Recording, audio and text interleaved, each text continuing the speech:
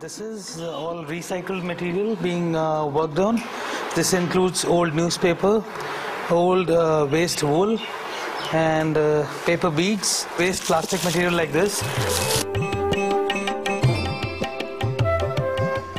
For the past 40 years, Tara Projects has been supporting small producers and in particular the poorest in society. You can just give money to somebody and make him always dependable on that kind of a fund or a grant, but this way you empower them. So when you speak of fair trade, you speak of empowering the people whom you are working with.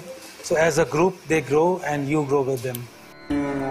Jagwati is one of their beneficiaries and has been working at Tara for 7 years. सिखाया गया था कि अब जैसे रीना आती हैं गोलिन को ऐसे स्टिकर लगाइए, इसको पैक करिए, फिर पिन्नी का साज बताया गया, डिब्बे लगाना बताया, तो अब हम इसको आराम से कर लेते हैं.